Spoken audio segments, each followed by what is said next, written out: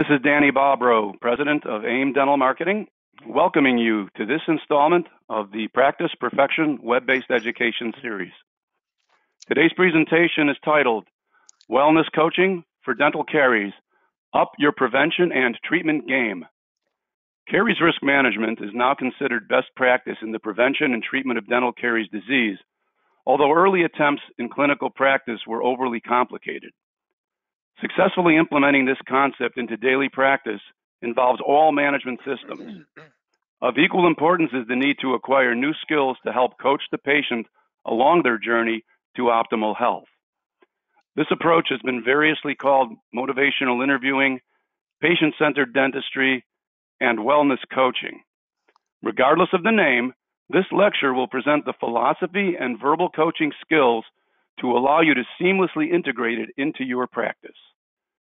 You will learn to identify the common known risk factors and treatment strategies for dental caries, elucidate the biofilm model of dental caries, learn to discuss with the clinical team the strategic decisions necessary to successfully implement caries risk assessment into daily practice, utilize new verbal coaching skills to help your patients achieve optimal oral health, and learn to communicate the virtues of fluoride and nano-HA remineralization. Dr. Kim Cooch completed his DMD at the University of Oregon School of Dentistry in 1979. A founding expert in dental caries assessment and treatment, he teaches dental teams how to view and successfully manage caries as a whole person disease using a caries risk management approach. He has authored over 100 articles and acts as scientific advisor for dental caries at the prestigious Coy Center. He reviews for multiple journals, including JADA and Compendium. Dr. Cooch practiced clinical dentistry for 42 years in Albany, Oregon, and currently acts as CEO of Dental Alliance Holdings, and we could not be more excited to have him joining us today. You are invited and encouraged, as always, to submit your questions at any time using the question button on the provided menu. If you cannot get to your question during the webcast, Kim has promised to do so shortly following his presentation. Attendance at today's event entitles you to apply to receive 1.5 hours of PACE-approved continuing education credit. Shortly following Kim's presentation, you will receive information on how to apply to receive your CE. To be eligible, you will need to successfully complete a brief quiz, as well as note the following course number, which is KUT 052523. Again, that's KUT 052523. If you're driving or for some other reason we're not able to jot that down, rest assured we will be providing you with a link to a recording of this webcast. And now it is my distinct pleasure to welcome to the Practice Perfection stage my friend and colleague, Dr. Kim Cooch. Hello, Kim. Hey, Danny. Good afternoon. How are you doing? I'm doing great and excited to have you on board with us. All right. Well, I'm excited too. So welcome everybody. I've got a lot of material to go through tonight, so I'm going to jump right in. The title tonight is Dental Caries, Go Upstream. I plan on talking about dental caries, bringing you up to date on what we know about this disease, caries risk management, looking at risk factors so that you can identify those in your practice. And then I want to condense at the last 15, 20 minutes, I want to condense a 2-year wellness coaching program into 15 minutes for you to help you gain the verbal skills so that you can implement this in your practice and be successful doing it with your patients. So the title is Go Upstream. We're going to get into that in a second. Danny pretty well covered my personal disclosure here. I'm CEO of Dental Alliance Holdings. We manufacture the carie-free system. We'll be talking a little bit about that more at the end as well. I also just started a podcast a couple of months ago. I'm pretty excited about it. It's called Contrary to Ordinary. It's on every platform. It is topping some of the charts. We have picked up tens of thousands of subscribers, and I'm interviewing extraordinary people, but not talking about dentistry per se, but talking about their backstory, their life story, and really get into the human interest part of it and what makes them extraordinary and what drives them. So that's pretty exciting. I certainly invite you to listen to those. So the title tonight is Go Upstream, and this is from a book that was written, and there was this urban legend. These two guys were in a stream and they were fishing, and all of a sudden a child comes bobbing down the stream that's drowning, and they pull this kid out of the stream, and before they even turn around, there's another one bobbing down, and they rescue that child, and pretty soon the children are coming so fast that they can't even keep up with it. And finally, one guy jumps out of the stream, and he's starting to leave, and his buddy is like, "Where are you going?" And he goes, "I'm going upstream." He goes, "We got to get up here and stop it upstream." And in a nutshell, the analogy is appropriate for dental caries because we were trained to drill and fill. And that's treating the end stages of this disease. And if all you do to treat dental caries is drill and fill, you're going to drill and fill until your patients run out of teeth or die. And it took me 20 years in practice to understand that we were missing something. We needed to go upstream and start treating this as a disease. So that's really what I want to take you guys tonight. I love to fly fish. This is me upstream in one of my favorite rivers in Alaska. But so this patient came to me. She's 40 years old, came to me as a new patient. Her previous dentist had placed 6 PFM crowns on her maxillary incisors there 1 year ago. And 2 of them have already failed. And before I could get her back and even have a consult, another one had fallen out. And so, this is what drill and fill dentistry is not the treatment for dental caries. Drill and fill dentistry is for the restoration of the damages of the disease, but it doesn't treat the disease. And we were trained, I was trained, that's how you treat dental caries, and it's wrong. That's the piece that's missing. So instead of looking at the cavities, we need to go upstream and we need to look at this as a disease. I don't care how many cavities this patient has. I want to know why they have cavities. If I can figure out what's causing their disease, then I have an opportunity and the patient has an opportunity to get healthy and stop having cavities for the rest of their life. And if all we're going to do is drill and fill the end stages, like I said, you're going to just do that until they run out of teeth or die. And instead of looking at teeth, then we need to go upstream and look at the person as a whole. Like this is a whole person disease, and I think that's the biggest challenge for us all as dental practitioners, as dental professionals. We put on loupes and we're focused, 4.5 power. We're focused on an individual tooth surface, in a patient's mouth, and we kind of forget that that tooth is attached to a patient, and there's a whole range of issues, some behavioral, some lifestyle and genetic that play a role into why that tooth has a cavity. And we need to back up and look at that. And the minute that you can kind of understand or see this as a person level disease, it's when you'll have a change in your mindset and you'll be able to take this to the next level in your practice. And that happened for me about 23 years ago. I was in Australia. I was with He and No. I was lecturing down there, and he kept asking me, how do you diagnose dental caries?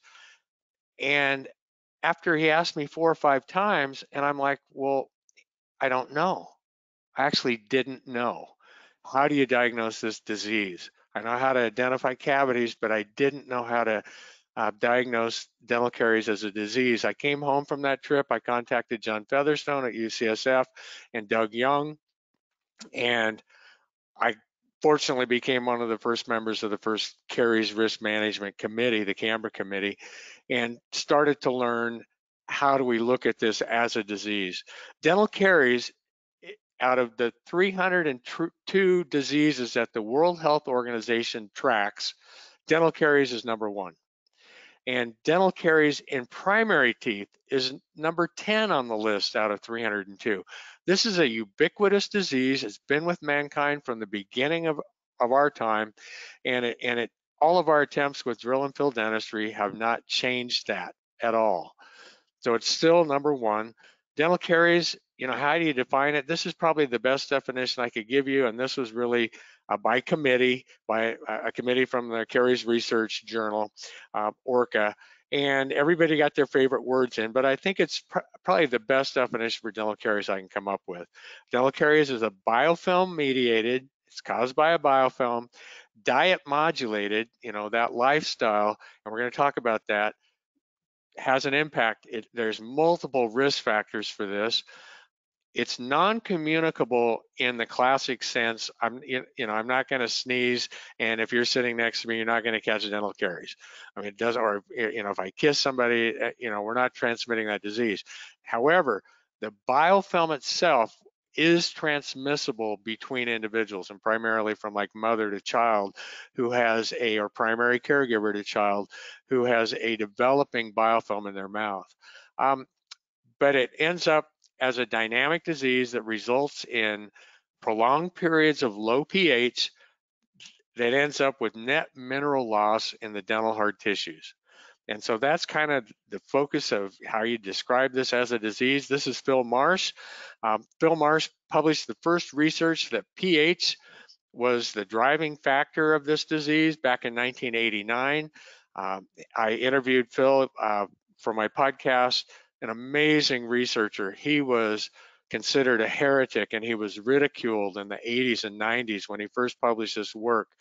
35 years later, this is considered standard knowledge, not even remotely challenging, and he is he's the most award-winning scientist recognized in dentistry in the world, an amazing individual. But he proved back in the late 80s that the biofilm is the selection pressure in the biofilm for dental caries is by prolonged periods of low pH.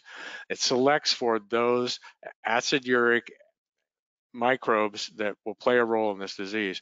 And why is that pH so important? Because in your mouth, the biofilm plus the diet plus the saliva, which is the protective mechanism in the body, should be zero. It should be neutral. It should keep our teeth mineralized. So if we go back to the Stefan curve, this blue line is the critical pH of enamel. It's roughly about 5.5.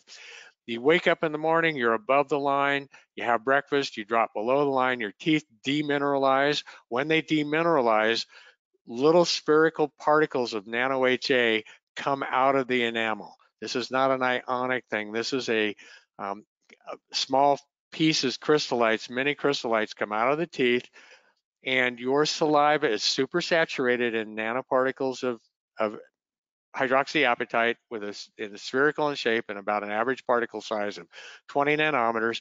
And in a normal mouth, in about 20 to 30 minutes, that recovers after you eat, and you go back into a period of remineralization, and those particles of nano-HA go back and fix and repair the enamel. Now you have lunch, the same thing happens, gets back into repair. Now you have dinner, and the same thing happens. If you had 3 meals a day in a healthy mouth, dental caries would not be a threat.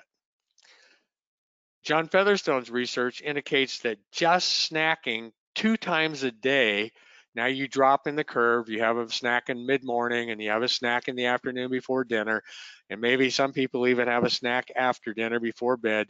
Dropping that pH in the mouth starts to favor those acidogenic, acid uric microbes and starts to shift toward dental caries. Now, the patient that doesn't have enough saliva, they have hyposalivation or xerostomia, they eat, and it may take 1 to 2 hours for their mouth to recover. So it slows down because they don't have the protective saliva.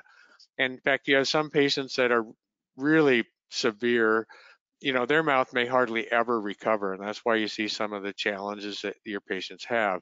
But again, not having enough saliva, it takes longer for that mouth to recover. Now you take your patient that has hyposalivation, and if they snack, now you've got a recipe for disaster. And that's the first patient that I showed you, somebody that's snacking frequently and doesn't have enough saliva, and you're going to have a nightmare. When we look at the current biofilm model, we look at 3 factors, and this should sound a lot like periodontal disease and the biofilm. It's biofilm dysbiosis, which means the biofilm is not behaving in a healthy manner. We know there are potential systemic effects from dental caries, and we know that there are hereditary factors. Just like when you think of the biofilm disease, periodontal disease, these same factors hold true for dental caries. So let's look at those real quick. This is Ann Tanner at the Forsyth Institute at Harvard. I was able to do some of my research, my biofilm research through there. I was fortunate enough to do that. Ann Tanner, for my dollars, probably the best biofilm expert in dental caries in the United States, maybe in the world at this point in time. The big news in the last 8 years in dental caries is Candida. We always found Candida in the deep dentin lesions, and it's a very acidic place. And we always assumed, oh, well, Candida is very acidic. It loves living in an acidic environment. So it's just there because the environment is acidic. I would tell you, after dealing and studying biofilms for 20 some years, there are no coincidences in biofilm. If there is a microbe that's there, it's playing a role or it wouldn't be there. It's part of the biofilms, and it's not just there by coincidence. There are no coincidences in biofilms. So the big news is Candida. Um, Dental caries is not a disease of mutans streptococci like I was taught. 40% of all adolescents in the United States that have severe early childhood caries don't even have those organisms in their mouth. So it does play a role, but not for everybody. So as we talk about that, that old model of this is strictly a disease of mutans streptococci, that model doesn't hold water anymore. So now we start to look at an entire profile of the biofilm. And this is Ann Tanner, one of Ann Tanner's papers from 2019. Now we start to look at the biofilm itself and say, is it healthy, is it cariogenic, or is it periodontal pathogenic? And it's not a specific pathogen, it's a biofilm. And so that one pathogen, one disease, again, that model doesn't work anymore from what we know about dental caries. So when you talk about that, you look at everybody has potentially a different biofilm in their mouth. Everybody has different risk factors. So when you do that, suddenly the treatment for this disease, dental caries, is not going to be the same for every patient. This is not a one size fits all treatment, and the treatment is not drill and fill dentistry. So we need to look at those risk factors, help the patient identify those, and then we need to be able to coach them on how do we help mitigate those risk factors so they can get to be healthy. This is Doug Thompson. Doug teaches at the Coy Center. He has a practice in Michigan. Doug has been collecting longitudinal data on the medical management of patients with periodontal disease for over 20 years. He has more longitudinal data than anybody that I've met worldwide on periodontal disease. So he's kind of my go-to person for that disease and that biofilm. He created the Wellness Dentistry Network.com. And if you don't know him, he was a founding member of AOS, and you need to get to know Doug. But when we start to look at the biofilm and how it has a systemic effect in the body, I think you and I are all on the same page. It's not controversial. If I said to you, periodontal disease has systemic effects, we'd all agree, in terms of peripheral inflammatory effect in the circulatory system. And here are just a couple of studies on this, but I got to tell you the body of evidence looking at strep mutans is growing in terms of what it does when it gets into the bloodstream and the rest of the body. And in this study, 13 patients that were edentulous, the number one organism when it was found in the mouth, it was found 100% of the time in the atherosclerotic plaque was strep mutans. Prevotella intermedia was 92%, Porphyromonas gingivalis. Of course, we know that PG is very pathogenic, but it was only present about 15% of the time when it was found in the mouth. But so we know that strep mutans plays a role in peripheral vascular disease. It's not clear exactly what that role is, but again, I'm here to tell you it's not a coincidence when you find it in the plaque samples and on the heart valve plaque as well. One thing we know about strep mutans is if it has the CNM gene, if it's a CNM positive version of that organism, they can directly invade endothelial cells. The endothelium's only a couple of cell layers thick. This is really a problem.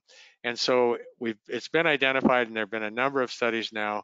It's responsible for microbleeds in the brain. It plays a risk factor for cardioembolic infarct, intracerebral hemorrhage, and aneurysm ruptures. So we know, and it's also the causative agent for most bacterial endocarditis. In this study, 86 adults what they reported was that strep mutans, when it's found in the arterial system, does the same thing that it does in the mouth.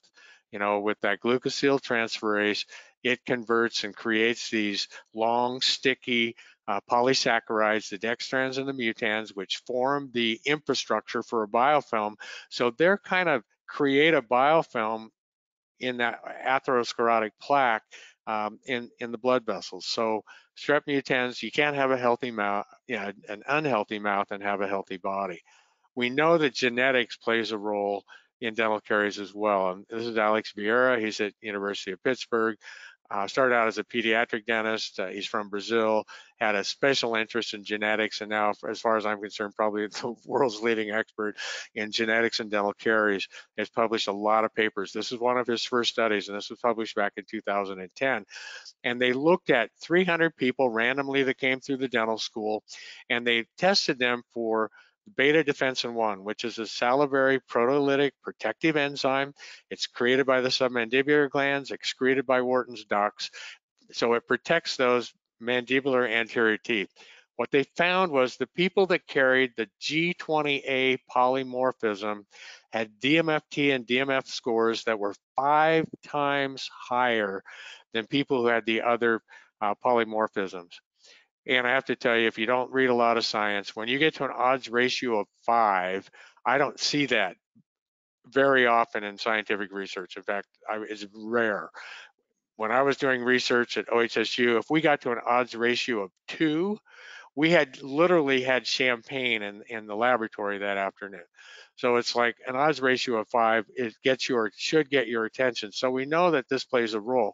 We know that taste plays a role. It's another one of the genes that play a major role in dental caries.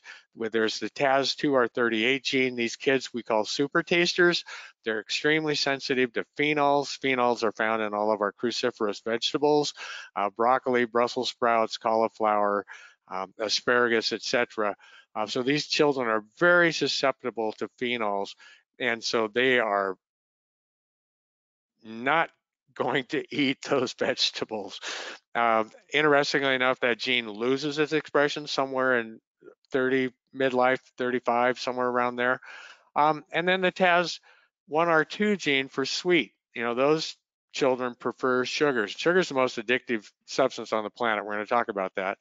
But so there are children that that are resistant to eating vegetables, and there are children that favor sugar over vegetables as well. We know that at this point in time, there's 38 total genes that play a role in dental caries, and we know that it plays a role of about 9%. So I got to be on the first Canberra committee with John Featherstone headed that. Doug Young was there, Mark Wolf from NYU, Margarita Fontana. There was about 11 of us, Brian Novi, and they were all educators and researchers, and I was the lone clinician. They were trying to figure out how to get this to be standard of care in our education in the dental schools. I was trying to figure out how to create this as standard practice in my dental practice.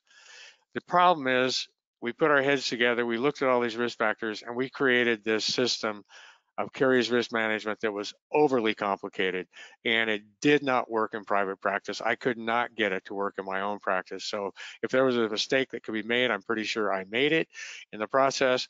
But one of the things that I identified by 2013 is that I would regularly see dental caries come into my practice in a series of patterns. I would see these regular patterns show up. So we took the Caries Risk Assessment forms that my final version I created, and we sent it to 6 dental practices. We collected over 12,000 Caries Risk Assessment forms from patients who had self-reported their risk factors over a period of 2 years, and we analyzed their data. 63% of the patients self-identified that they had a dry mouth at some point in time of the day or night, or they were taking medications.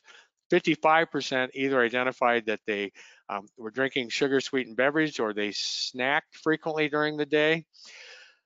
About half of the people noticed a plaque biofilm build up on their teeth, and about half of them also had a high bioload of the biofilm in the mouth as well. From Alex Vieira's research, we know that on a population level, genetics plays about a 9% role in dental caries. Now that's looking at a population cohort. And for any given individual, it could be higher than 9%. But as a population at whole, it plays about a 9% role in dental caries. Genetics plays about a 13% role in periodontal disease. But in dental caries, at the end of the day, this all comes back to Philip Marsh and his research. This is 100% about pH and driving that biofilm toward dysbiosis. This is my mentor and good friend, John Coyce, who says, and we get that risk assessment form, and this is where we play Columbo. You got the dead body. The patient has visible decay. I want to know who did it and what was the murder weapon. We all look at the Caries Risk Assessment form. We all want to go to the very bottom. We want to make the diagnosis.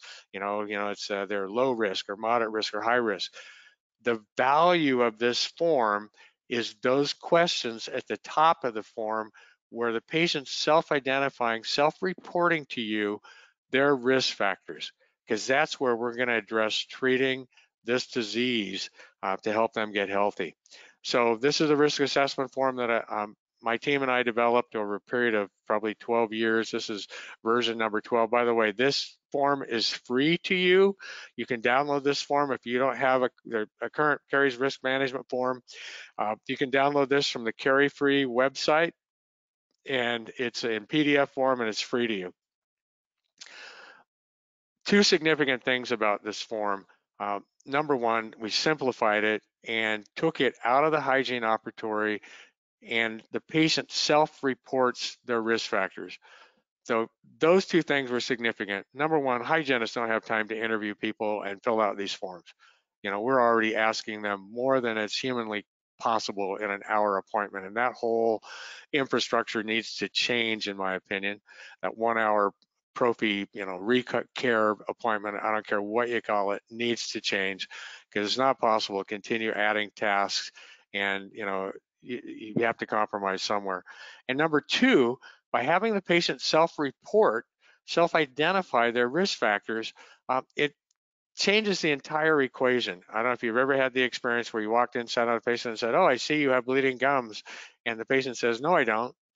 And you're done. The conversation is over. You are never going to convince a patient that they have something that they don't perceive. And so this takes it out of me saying, "Oh, it looks like you have a dry mouth," and the patient saying, "No, I don't have a dry mouth," to the patient reporting those things to me. And now they're kind of expecting that we're going to talk about that.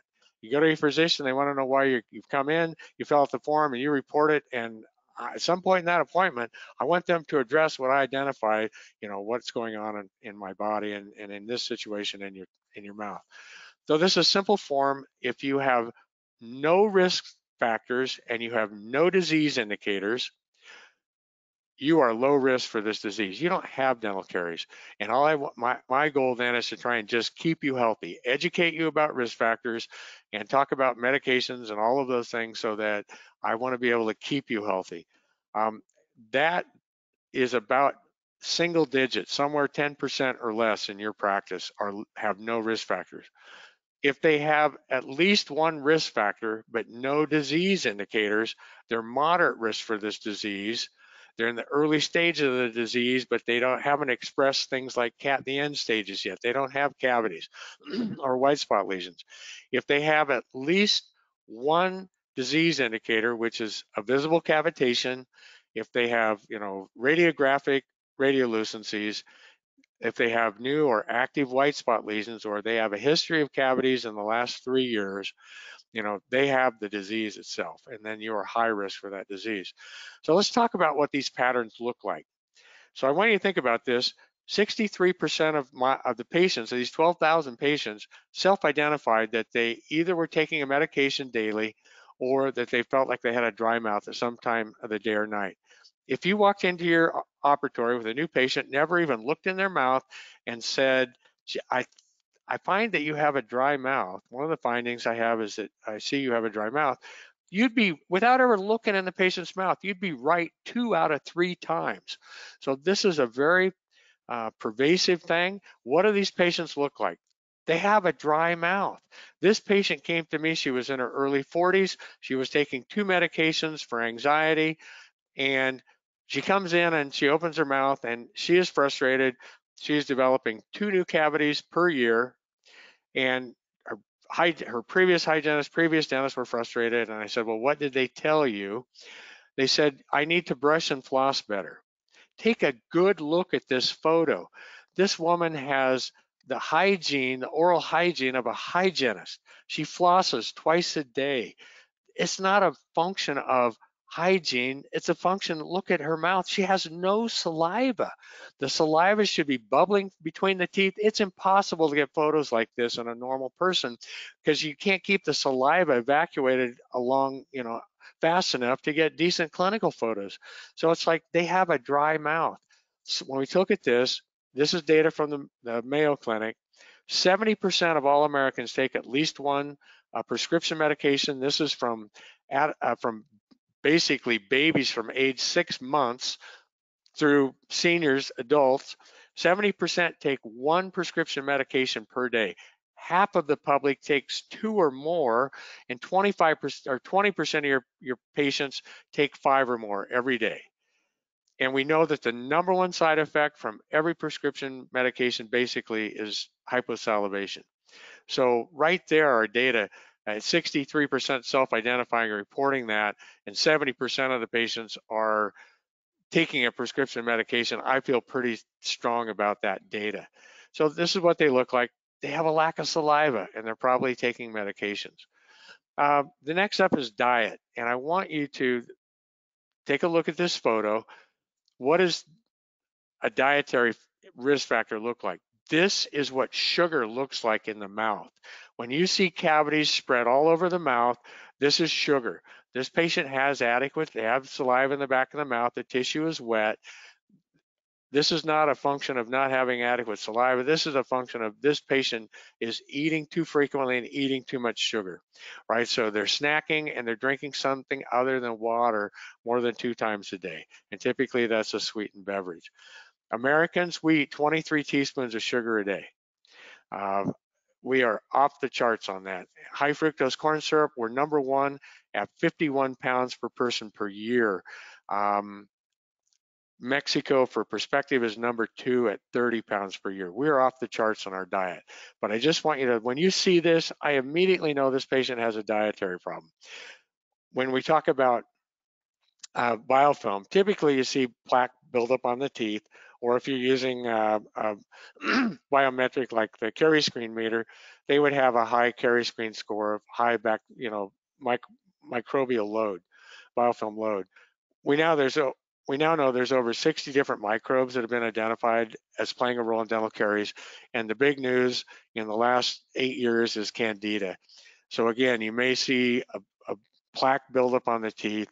When we talk about genetics, this is the only pattern that we can, geographic pattern of dental cavities in the mouth of this disease that we can identify that's traced back to a gene.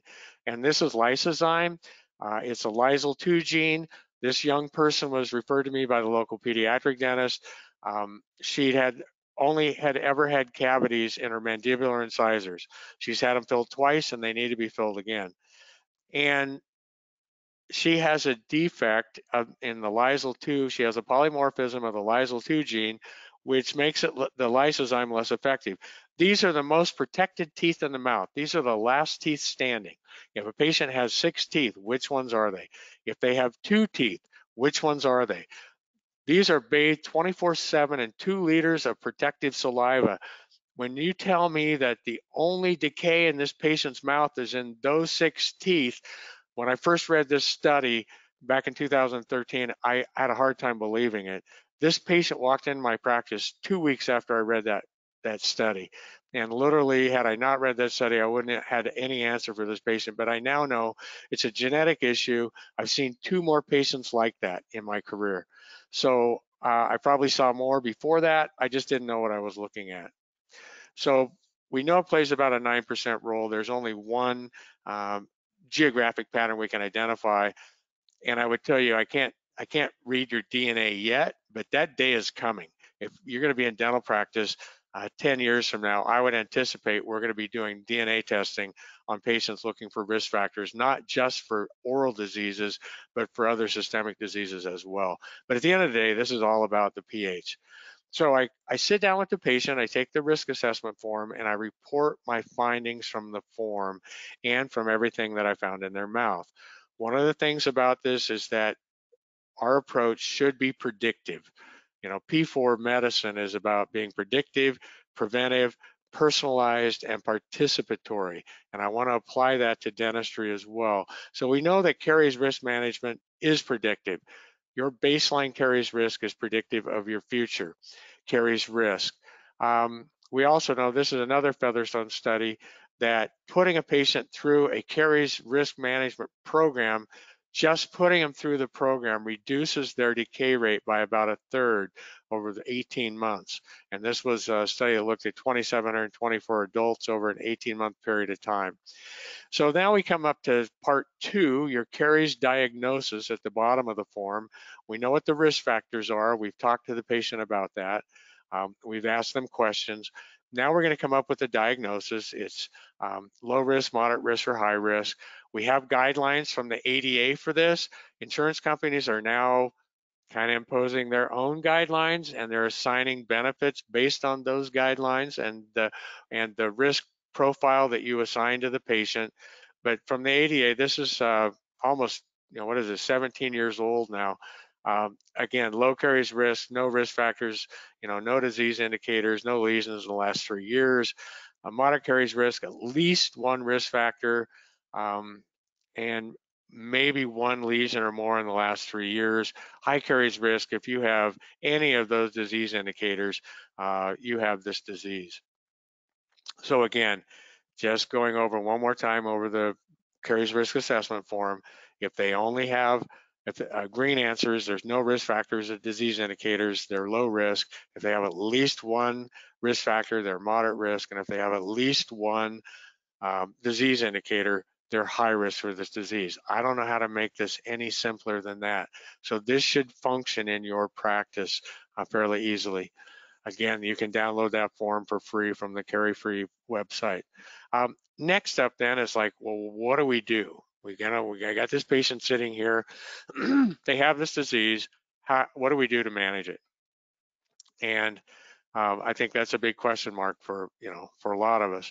In fact, when I started and called John Featherstone in 2001, that was my question: is, well, how do I treat it? And John's response was, well, Kim, we don't know. And I was like, what do you mean we don't know? This is 2001, and I finally get that this is a disease, and now I don't even know how to diagnose it, and I don't know how to treat it. So that really motivated me to be involved in that first Canberra committee, because I wanted to learn how to do this, and I wanted my patients to stop getting cavities. So there, we have reparative strategies. We start there. If the lesions are not cavitated, you can remineralize them. Best to remineralize them with nano-HA and or in a combination of nano-HA and fluoride. Now, if it's an E1 or E2 lesion, which means it's in the enamel only, less than 10% of those are cavitated. If it's a D1 lesion, means it's in the outer third of the dent, and about a third of those are cavitated. The challenge for us as practitioners is which ones are cavitated and which ones aren't, and that's a challenge. In the middle third and in the inner third, when you get to the inner third of the dent, 85% of those are cavitated. So along that spectrum somewhere, you need to make a clinical decision on which of those lesions, and if you can see them, that's great. You can use an orthodontic separator to separate the teeth for a week if you want to have an ideal sense of is it cavitated or not. But remineralization, if the patient will participate. Sealants, we know that sealants work. The atraumatic restorative technique, take a spoon excavator, maybe a diamond burr, open it up, spoon excavate and place some glass ionomer, maybe treat it with silver diamine fluoride first. And then we have drill and fill dentistry. If it's cavitated, we need to restore it. You can't remineralize a cavitated lesion. Fluoride, the best application of fluoride is a 5% sodium fluoride varnish. It has substantivity. We thought it was pretty significant. Turns out the substantivity is limited to about 24 hours, but it is good for like 24 hours. It does help. 4 times a year. The peak outcome is at 4 times a year. If you go 6 or 8 times a year, there's no additional benefit. But we know that for those high-risk caries patients, that they benefit from a fluoride varnish treatment up to 4 times a year. We also know that our 5,000 part per million fluoride dentifrices are better than the 1100s. They provide a better outcome as well. Sealants are effective. It doesn't matter if you're using resin or glass ionomer. They fail differently.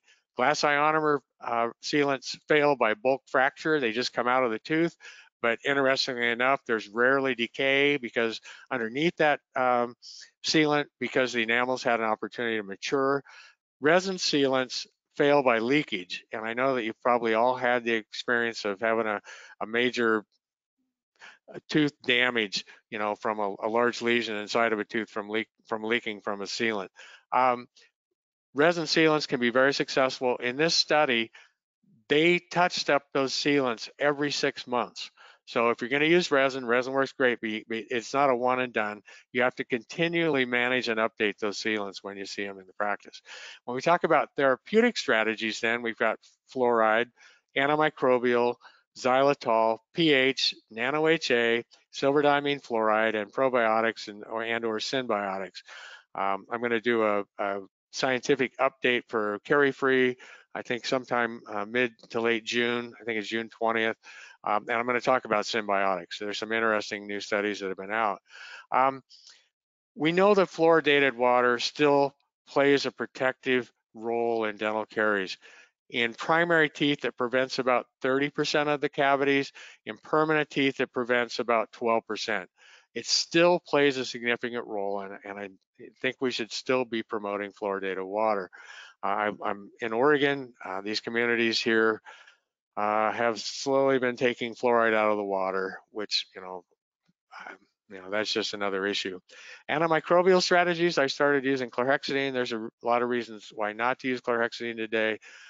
One of those is the nitric oxide and blood pressure issue from the nitrite, nitric oxide pathway in the mouth, from Veillonella and Bacteroides in the biofilm.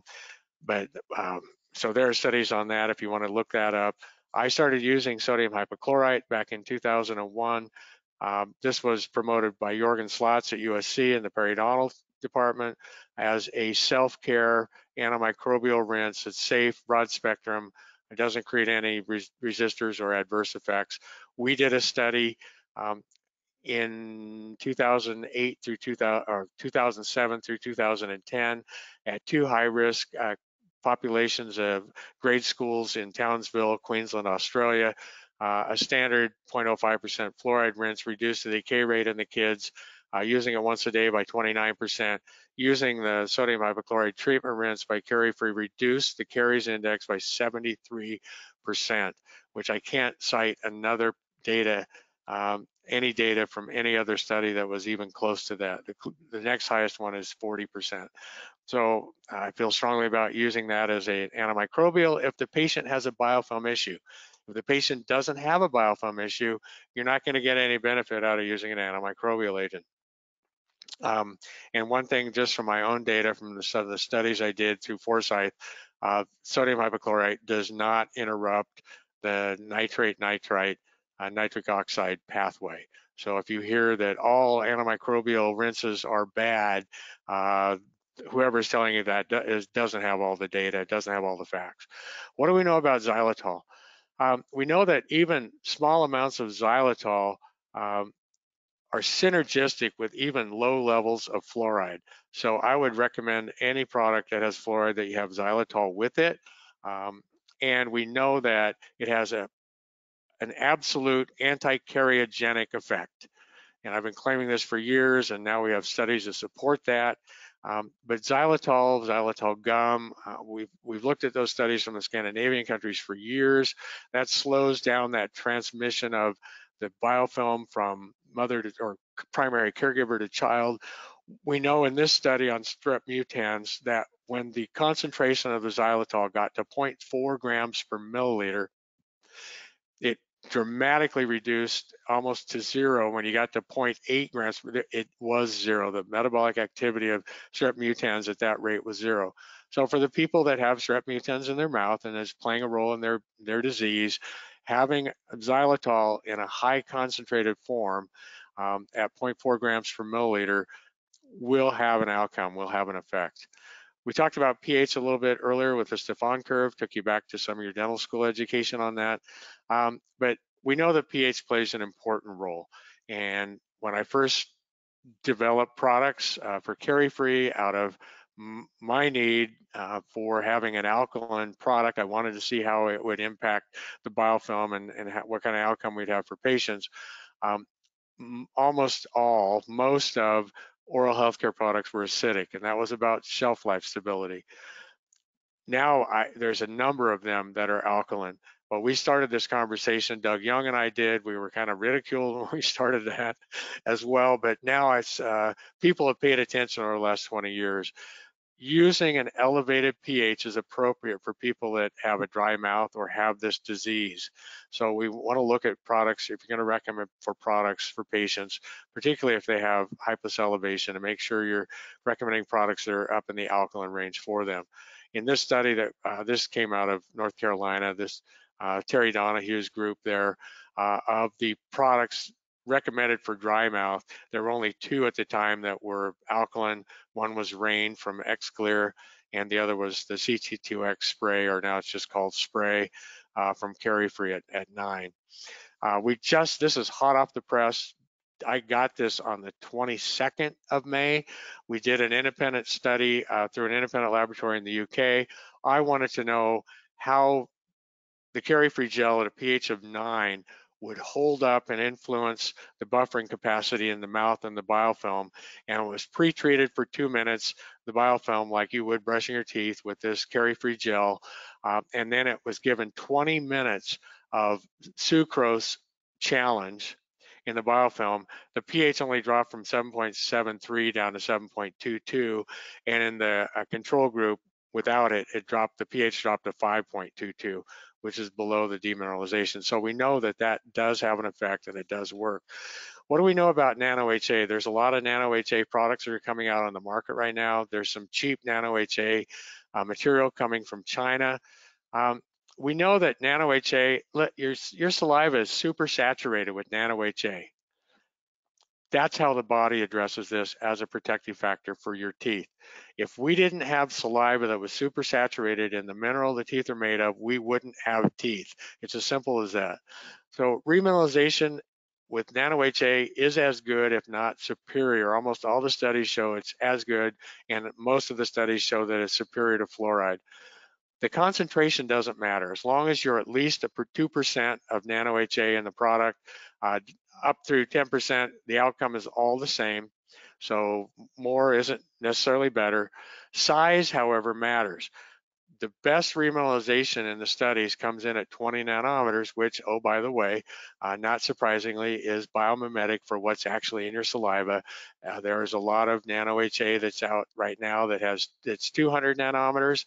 That will work, but the best results come with spherical shape at 200, and shape matters. Do you want a spherical or block shape versus a needle shape? A lot of these 200 nanometer particles of nano-HA are needle shaped, and that because they're needle shaped, they're sharp, they embed in soft tissue. For that reason, Europe has banned all nano-HA, and because of the needle shaped nano-HA that's now present, they banned it all in Europe. So that's a concern. It's important for you to know if you're using a product that has nano-HA, what's the concentration, what's the size, and what's the shape. So I just want to share that with you in a quick note. Most of the studies indicated certainly superior to conventional fluoride. This was a study I did with John Kois at the Kois Center, a double-blind or an independent blinded randomized study. And we found deposition of new enamel within 24 hours on these test samples. So silver, I'm sure most of you are using silver diamine fluoride. If not, you should be. It's safe, it's effective, it's efficient, and it's a caries control agent. I don't like the term arrest because it doesn't arrest this disease. It may arrest an enamel lesion, but most of the time we're treating this, we got open cavitations and dentin lesions. I just want to share with you, I've had a number of patients where I segmented their care. I treated them with SDF twice. Then I was treating them every 6 months, and I did quadrant dentistry on them. By the time I got to the fourth quadrant, two of the teeth, when I went to prepare them, the decay underneath the hard black surface, rock hard, what I thought was arrested and remineralized, that lesion continued all the way to the pulp tissue, and I ended up extracting teeth. And that's happened to me a couple of times. And when you go back and look at the research, they're most effective on enamel lesions. It's not that effective on deep dentin lesions. So if you're going to use it this way, today what I would do is do an ART, take your spoon excavator, remove the soft dentin, treat it with SDF, cover it with a glass ionomer, and then get back to restore the tooth later on. So I don't use the term arrest with SDF, but it is a very good medicament for you to use in helping manage the dental caries and segmenting care. Probiotics. People ask me a lot, should I be recommending a probiotic to patients? And the answer is no, with the exception of probiotic milk. And we know that probiotic milk works. And in this study, previous studies indicated it cuts the decay rate by about half if the children drink the probiotic milk every day. In this study, they only did it like 2 to 3 times a week. And not only did it slow down their decay rate, cut it in about half, but it even started to reverse some of the early lesions. So probiotic milk, the answer is yes. The rest of the probiotics that have been tested have not worked. In fact, using acidogenic acidiuric bacteria, bifidobacteria, lactobacillus, these are acid-loving organisms. What in most of the studies, what they did is they joined the party. I mean, they're those kind of organisms. So it's like rather than slow down the amount of stress. Oh, my watch is finding this on the web. Great, thank you. And so I would say yes to that. Symbiotics, there's been a number of studies out. They're all in vitro studies and no clinical trials to date. They look interesting, primarily the combinations of arginine and lactobacillus rhamnosus GG along with fluoride. And so I'd say, that's something to just keep your antenna out. I think that may develop into a product at some point in time. We talk about behavioral strategy and lifestyle. We have modifiable, theoretically, which is the diet and their home care, and then you've got non-modifiable. If they're taking prescription drugs, I can't take people off their medication, or if they have special needs, it may be a challenge for us. Interestingly, we don't have a lot of data that supports that actually brushing your teeth reduces decay rates, and some of those classic studies were done in the 1970s. This is one of the studies, however, this came out of Scotland. They had a cohort of almost 100,000 kids. When they taught the kids to brush their teeth in preschool, at age 12, it reduced their decay rate by 1/3 just by teaching them how to brush their teeth. So, it's pretty intuitive. But again, we do have some research to support it. The diet itself, we talked about sugar. This comes from the WHO. They recommend that our caloric intake from sugar should not exceed 10% of our total calories for the day.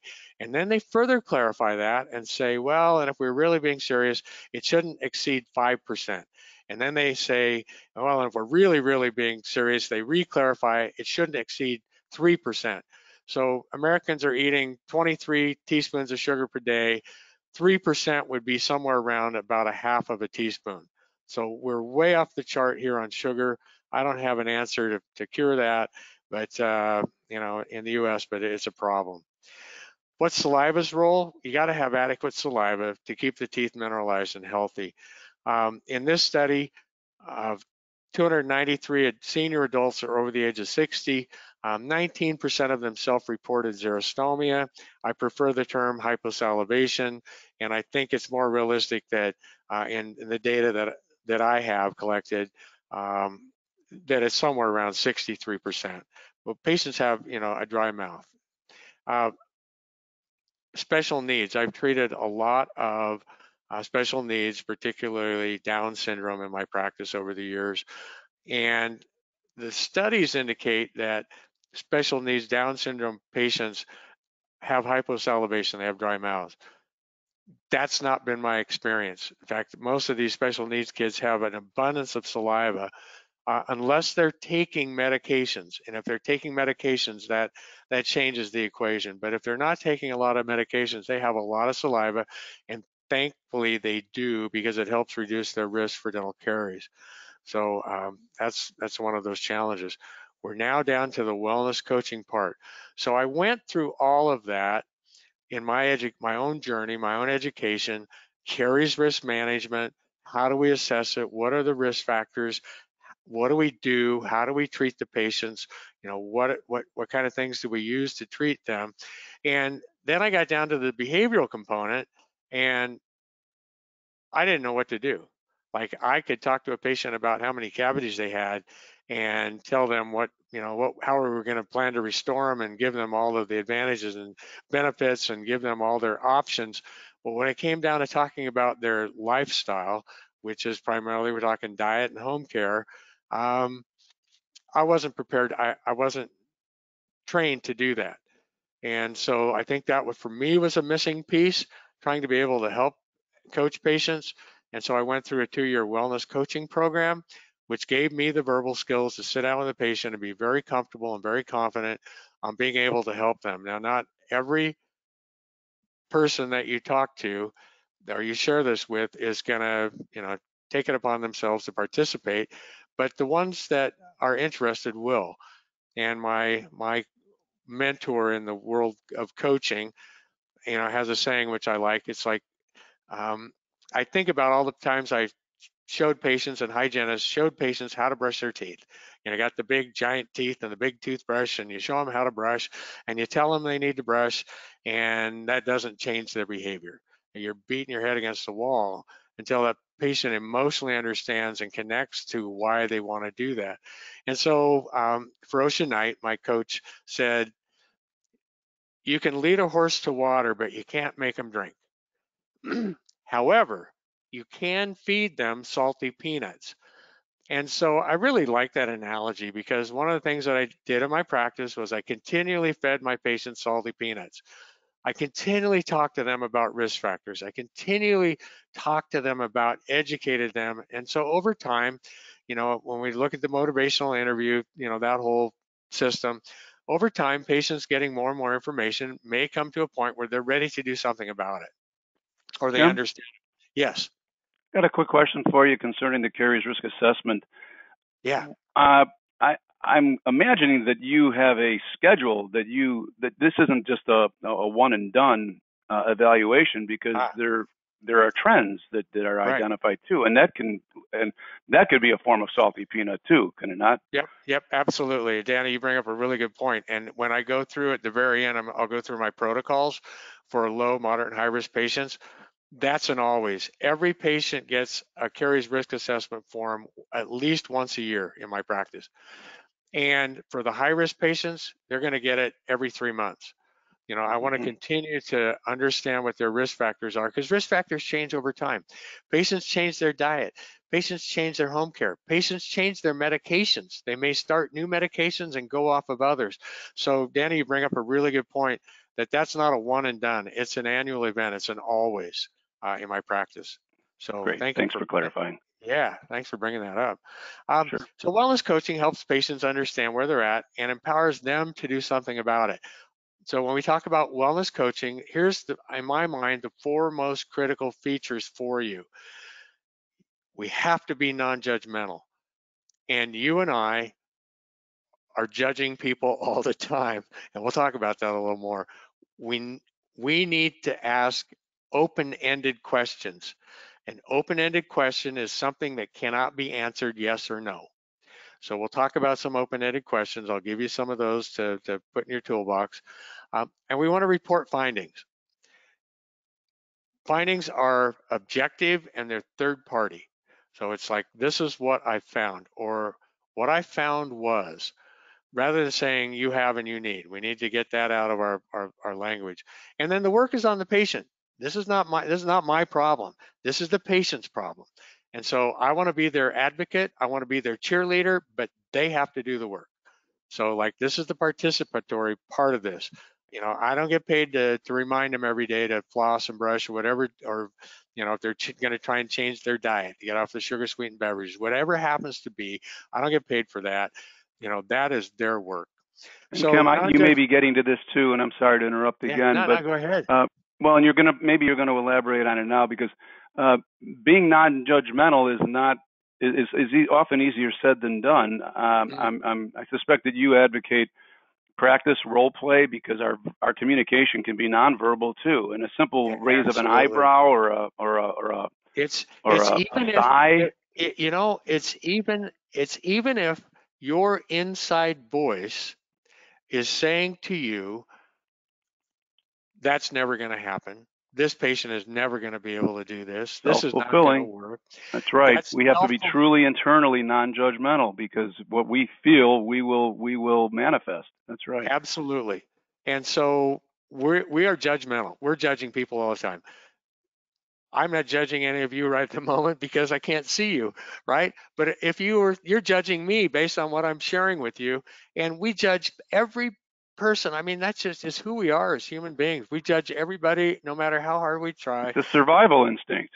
It's a That's why we survival make instinct. quick decisions. You know, Yeah. is this a person I need to fear? Is this a person I can be friendly with? Is this a person I should say hi to? You know, we're always judging. You know, our brain is taking in all this data all the time. The important part for us, if we're going to be successful helping a patient, is I have to believe that this patient is going to accomplish this.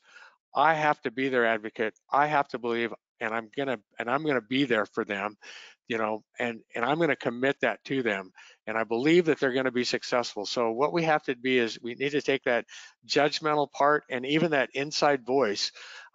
We need to get rid of it with those patients because otherwise, like I say, 80% of communication is nonverbal. It could just be your body language, I mean, etc. So Danny, you bring up a really good point there, but we are judgmental. I mean, that's who we are. So that's a skill that you have to work on and practice, and maybe do some role playing, you know, with your team. Open-ended questions. We want to ask open-ended questions, questions that cannot be answered yes or no. And so this is like really important, and I'm going to give you some. This boils down to this. That's interesting. Tell me more about that. So that's non-judgmental. Tell me what an average day would look like for you when it comes to your diet. Tell me what kind of things you do. Tell me about this. Tell me about that. And when you ask a patient, tell me about that, or if that's interesting, tell me more about that. Um, the patient's going to tell you more about that. You know, a lot of times you have to work to kind of get them to be quiet. So And do you agree, Kim, that sometimes a nice way to generate momentum is to begin with closed-ended questions, questions that can be easily asked and answered? It also puts you in the position of being the one who's asking the questions. That's what I find when we coach our team members on telephone skills, uh-huh, connecting to schedule appointments. right. And this is for people with whom you don't yet have a relationship, so it's a Yeah, little bit exactly. different. Yeah, But obviously, when you already have a rapport, a relationship, it's much more appropriate and easier to just dive right into these open-ended yeah. questions. And reporting the findings. Like I've looked at the risk assessment form, so I know what their risk factors are. Now I want to understand them. Like they've got a dietary issue. I want to know exactly what that dietary issue is. So tell me about your diet. That's interesting. Tell me more about that. And they'll say, oh, well, I drink Mountain Dew. That's interesting. Tell me about that. How many times, tell me what an average day looks like for you.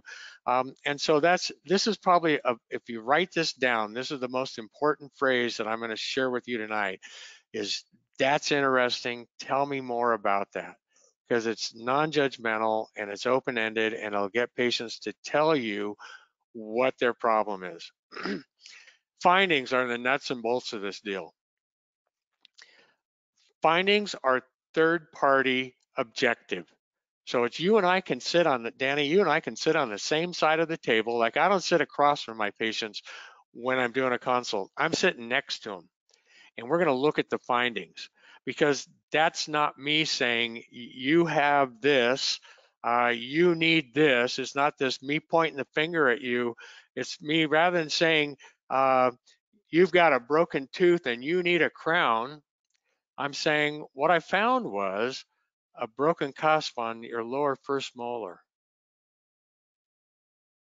That's just a finding. It's not judgmental. It's not accusatory. Just an objective finding. What I found was a broken cusp. And then you don't have to say you need a crown. You stop there. This is what I found. And so that's objective, and it's third party. And you can sit side by side, and you're on the same team now.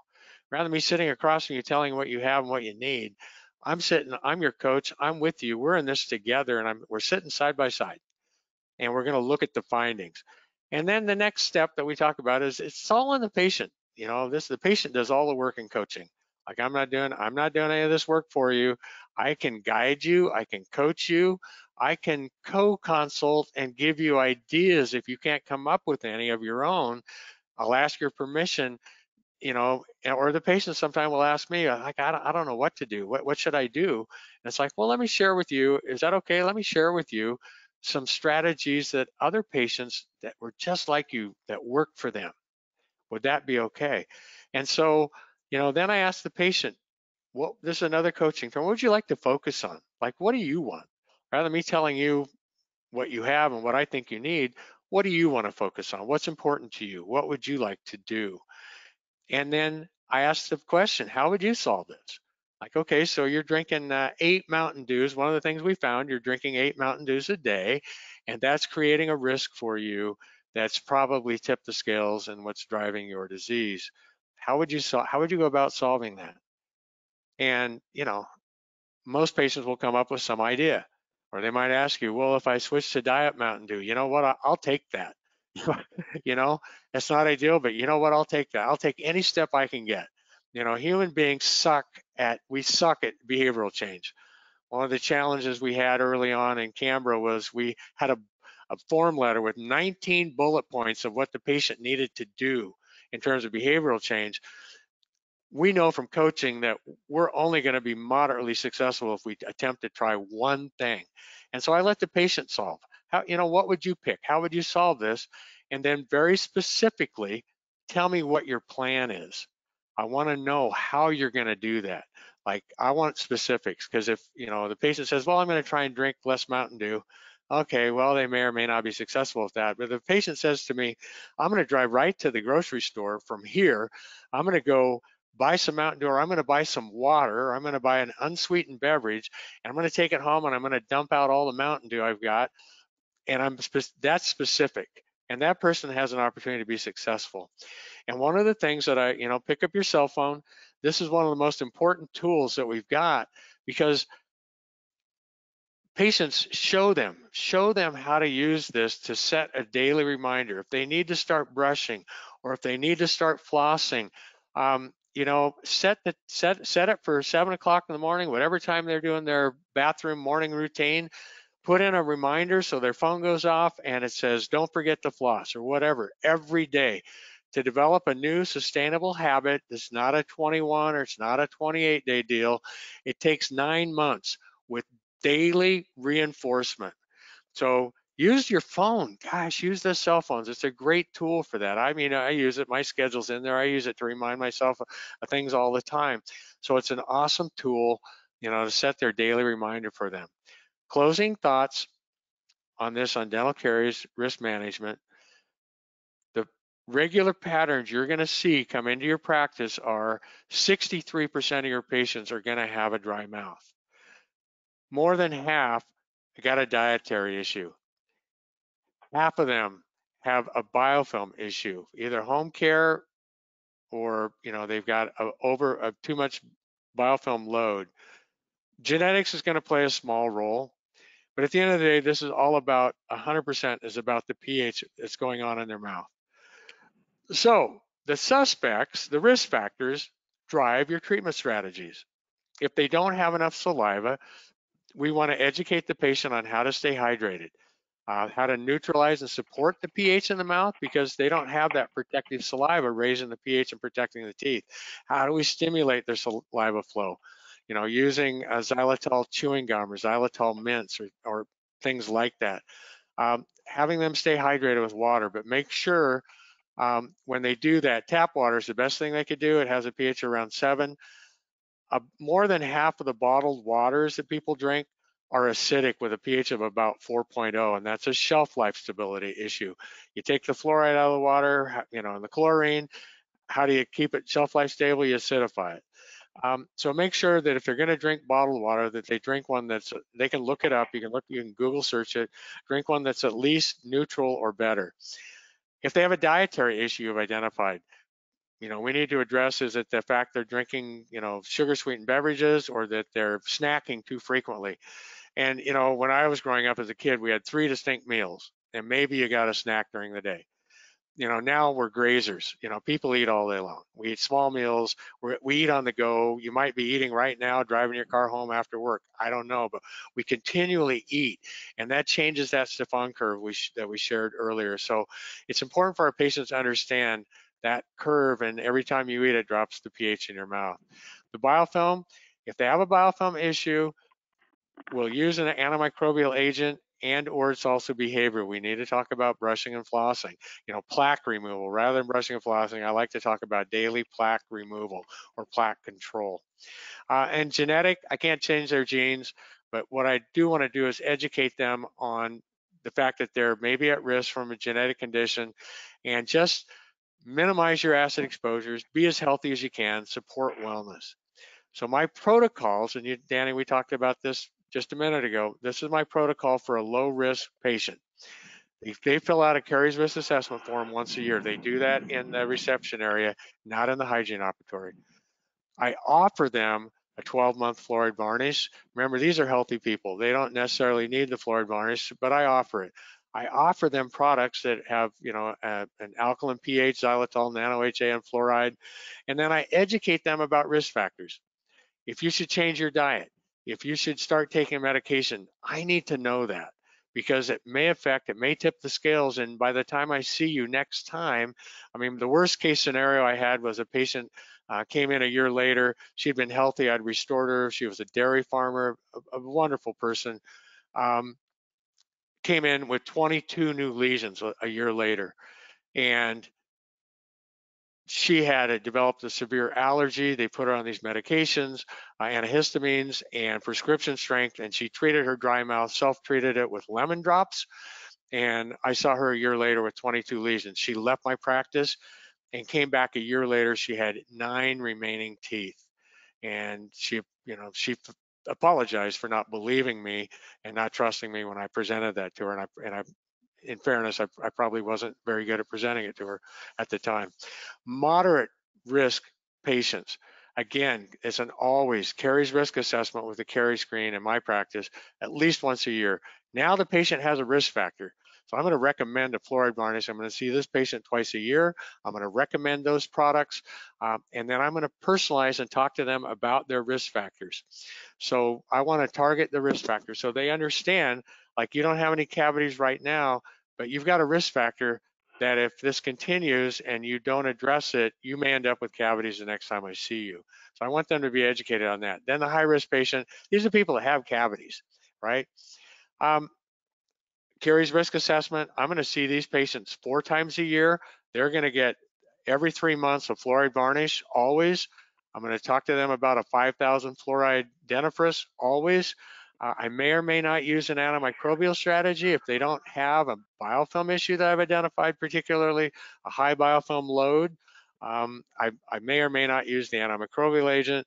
I may or may not use silver diamine fluoride, depending upon where the lesions are at in their mouth and whether or not they'll tolerate having black stained areas. But again, I'd like to use those 2 if I can. And then this is going to be, you know, full-blown coaching targeted to all their risk factors, having them decide what they want to focus on, how they want to solve it, and which one risk factor they pick the risk factor, and they're going to work on just one at a time. And so that's how you can be most effective as a coach. So Danny, I think it is I think we we are at 74 minutes, That's and pretty spot on, buddy. I want to thank What you everybody who attended tonight or is listening to this as a recording. My email address is on the screen. If you're listening, it's kimkuch@aol.com. That's KIMKUTSCH@AOL.com. Please email me if I can be a resource to you. If you are stuck on a patient or you don't know where to go next or what to do next, email me. And I always answer my emails, so please contact me that way. All right. Well, with that, first of all, let me thank you for a fantastic presentation, Kim. I know you had a lot of material to go through, and you can see it's in your first rodeo because you paced yourself, and I particularly appreciate, and I know our attendees do as well, how you wove in both the clinical and the behavioral aspects, and how your protocol is not one size fits all. As you summarized at the end there, you have a different protocol depending on the where the patient is at, and Yep. and the skills that you use to engage the patient. So instead of talking at them, you empower them, you become part of their team. And I would ask our attendees to consider the physical plant. Do you have the means to actually sit side by side with a patient? Because I know a lot of my health partners' offices are not set up for that. Yeah, And and that's an important switch. It's important not to do this in the dental operatory. Mm-hmm. It's important to be knee to knee, eye to eye, or side by side when you're coaching like that. And one of the comments that I like to make to patients is, I know you can do this. Like, I see you being successful at that. I am so excited. I know you can do this, because cheering that person on and maybe giving them some confidence that they don't see in themselves is an important part of this as well. But yeah, being able to have the physical environment to be able to sit side by side, I think is really, really important, Danny. That's a great point. Yep. And not merely being non-judgmental, but being an advocate, being enthusiastic. Because as our friend Bill Blatchford, I think, references Henry Ford, nobody ever bought anything without an exchange of enthusiasm. I want to remember that. Now, before we jump on to questions and answers, I believe you've got a special offer you want to share with our attendees, so please take a few moments to share. Yep, Danny, thank you for that. Yeah, so I've written a book in the last, it's been out over a year now. It's titled Why Me? It's the second book on dental caries that I've written, and this one is really a self-discovery book for your patients, for them to figure out on their own what's driving their disease. And I hand these out to my patients and say, this is your copy, take it home, read it, yellow highlight it, earmark it, do whatever you need to do. But if you see something in there that resonates with you and you think, this is me, I need to know that. Bring it back and let's sit down and talk about it. So it's won 3 nonfiction awards. I'm really happy with the book. I'd love to send you a free copy. Either take a photo of the QR code there on the screen or go to Carifree, CARIFREE.com/whyme, and we'll send you a free copy. And if you want more information about Carifree products that Doug Young and I developed, you can text the number on the screen and get a free webinar, or however we can help and support you to be more effective and for your patients in treating dental caries. All right, that's terrific. Thank you so much. Just for those of you who aren't watching, I think the actual website address is carifree.com/y-me. Is that right? Oh, right. Kim? Yes. Yep. Correct. Very good. But okay. Once they get onto the Carifree website, they'll be able to find it. Great. Okay. Terrific. Let's jump into questions. We got quite a few. And I still want to leave time for concluding remarks and for everyone to get their extended weekend, Memorial Day weekend, started. And some of these questions were asked early on, and I think you may have addressed some of them, but I think they bear a bit of review in any case. The first question is, what do we need to start doing caries risk management? Yeah, so that's a great question, Danny. You have to have a caries risk assessment form. Like, that's number one. And so I don't care what form you use. I personally think the form I developed is the simplest and will be the easiest for you to be successful in your practice using. But the ADA has a form, the California Dental Association has John Featherstone's form, the American Academy of Pediatric Dentistry has a form. So there have been a number of forms. My form actually took data from John, with his permission, from John Featherstone, and I simplified his form with his permission for clinical practice. So you need to have a caries risk assessment form kind of to start with. And then, Danny, the next step in my mind as I'm sitting here thinking about this is then like, where do you start? And I would tell you, you could start with, you know who your high risk patients are. I mean, you know who those problem patients are. You could start with just them and do risk assessment for just them. I mean, that's one way to do it. Another way to do it is hand out that risk assessment form for every patient in your practice and start there. Another one is just do it for new patients only, you know, until you get your feet wet, until you integrate that into your practice. So you can start kind of in any, I mean, everybody is going to do it differently, but you could start with any one of those patients and then, you know, start with that. And I would probably do, I would probably do some role playing with your team a little Bingo. bit. I was gonna. You'd mentioned it earlier, and I was gonna confirm that I think that's the best. Why not do risk assessments on each other, and Exactly. then practice being the patient, being the clinician, Yep. and And then get your practice the feet wet coach that way. and practice the coaching language. You know, using the term, that's interesting. Tell me more about that. If you do that a few times, it's when you then are actually with a patient. In fact, I teach a coaching workshop and I have everybody practice that, you know, because if you just do that a few times, the next time you sit down with a patient and you say that, it's going to feel comfortable for you. You're going to go, yeah, Yep. oh, that's interesting. Tell me more about that. And when So their eyes light up and they perk up because everybody likes to feel like they're interesting, yeah, it lets them know that they're being heard and they're yep, being understood and appreciated. It's yep, extremely powerful. yep. Simple, brilliant in its simplicity, I might say. Next question, can dental insurance be billed for risk assessments? We billed Denti-Cal, but did not know DDCA will also pay for it. Yeah, there is a you can bill. There are CDA codes for that D601, 602, 603. So you can bill. You may not have coverage from every policy in your area, and that's specific to your area. So I couldn't tell you whether or not you're going to get paid for it, but certainly the CDT codes exist, and I would definitely recommend billing for it. And an average fee. Well, can we do that? I Can we talk don't about see why average fee not. codes, Danny? Average Okay, fee? Sure. average fee is somewhere around $50, and that's the information I get from insurance companies. Very good. Um, how do I make the decision to remineralize or restore a lesion? You know, Danny, that's the $1 million question at the moment. um, and so there's several factors, and this is really important for everybody that's listening. This is like really important for you in your practice. Um, if it's an E1 or E2 lesion, that means it's limited to the enamel. I would recommend that you try remineralizing.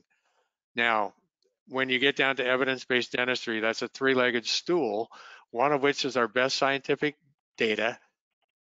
Number two is your skill and judgment and experience as a clinician. But number three is what the patient wants, right? The patient is number three. And so you may have a patient that just says, nah, I'm not interested in that, or I'm not going to do that. And I have people like that.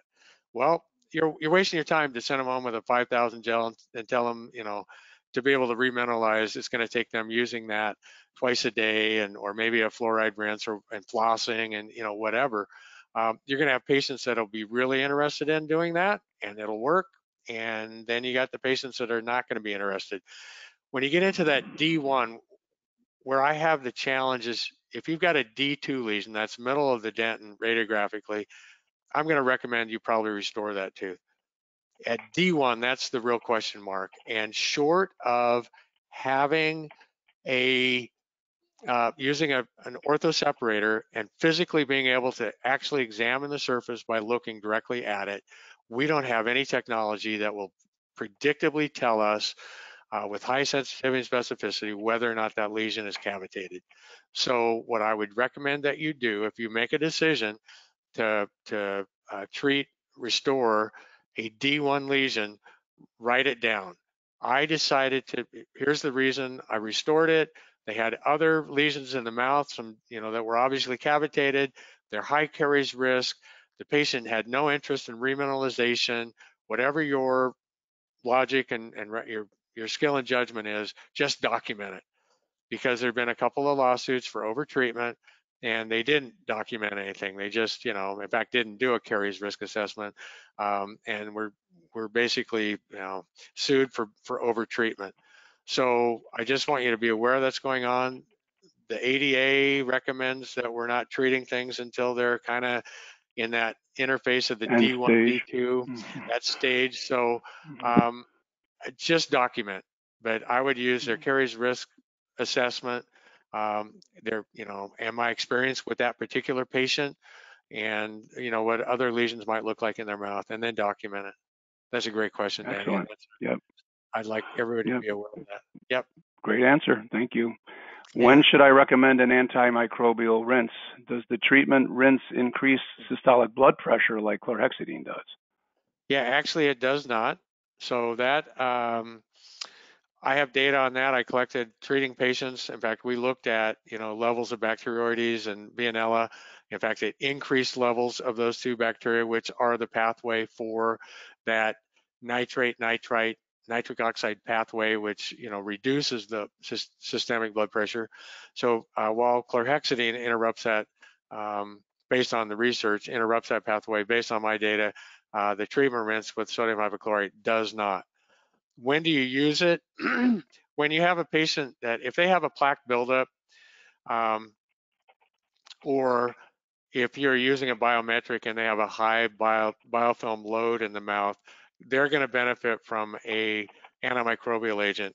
But it's probably one of the things we know about treating these biofilms, particularly for that high caries risk person. It may take a year to 2 years to treat that biofilm successfully. This is not a 30-day one and done kind of thing.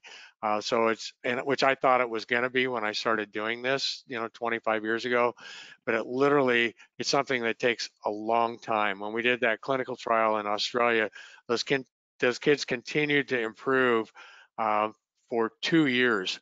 Now the third year there was no additional improvement, but up to 2 years to change the biofilm. So it takes some time. Yeah. And you mentioned that. Go ahead. No, that's probably the best answer I can give you on that. Yeah, and you mentioned biofilm as one of the suspects in your pattern identification paradigm. So it doesn't sound like biofilm is always present or a factor in caries. So Danny, let's go back for a second to the patient that had a dry mouth that I showed you. Mm-hmm. Yep. She didn't have a biofilm issue, right? So it's not going to help her at all. Her problem is the fact she doesn't have any saliva, right? So, this is a person whose plaque control was, she had a 0 plaque index, right? So it's like, that's not an antimicrobial agent is not going to help her. That's not her problem. Her problem is she doesn't have saliva, right? So we need to address that to help her stay hydrated, et cetera. Yeah. Sure. Well, my statement was by way of a lead into a question.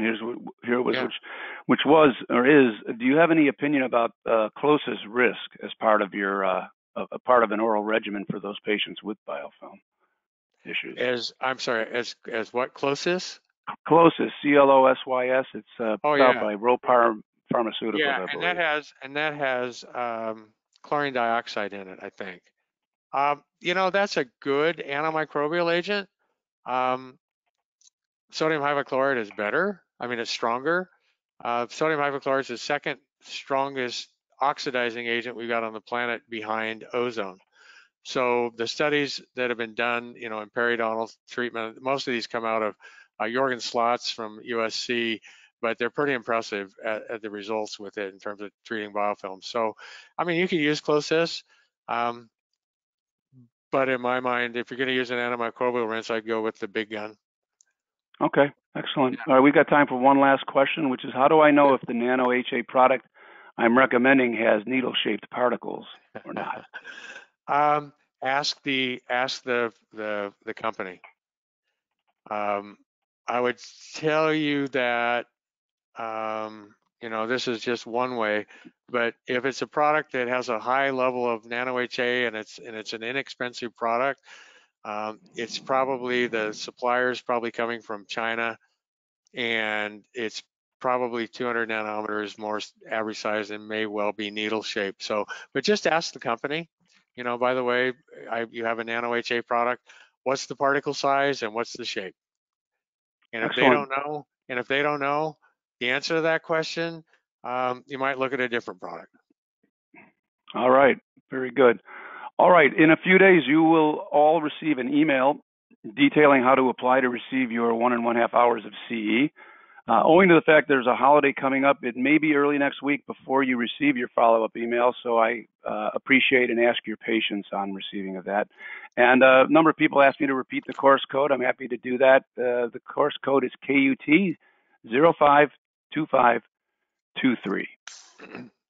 I now invite you to mark your calendars for Thursday, June 22nd, when my very special guest will be Charles Whitney, MD, whose presentation is titled Your Passport to Collaboration. Alzheimer's disease is on the rise in the U.S. Until now, it has been thought to be a terminal disease with no cure. Since 2017, physicians have been using a method called RECODE, which is short for reverse cognitive decline, developed by UCLA neurologist Dr. Dale Bredesen. An August 2022 peer-reviewed study in the Journal of Alzheimer's Disease showed that 84% of patients improved using this method. The best drug reduces decline by only 20%. Oral conditions are a major contributor to cognitive decline. Medical professionals and patients are being taught that periodontal bacteria, airway obstruction, and mercury from amalgams are all root causes of Alzheimer's, and to seek the expertise of certified dental professionals for both reversal and prevention. Simply put, dentists and their teams are imperative for optimal success. Charles Whitney, MD, was selected to be on the teaching faculty of Dr. Bredesen's RECODE certification course for medical and dental professionals. He will be sharing the details about this program and how certification in dementia care can benefit patients, the practice, and you personally. It all happens on Thursday, June 22nd, so be sure to save the date and watch your inbox to register. Until then, this is Danny Bobrow, thanking you for your commitment to practice perfection, and thanking you once again, Kim, for a terrific presentation. Hey, thank you, Danny, and thanks for having me on, and I hope everybody has a safe and enjoyable weekend. Thank you very much. Goodbye, everybody.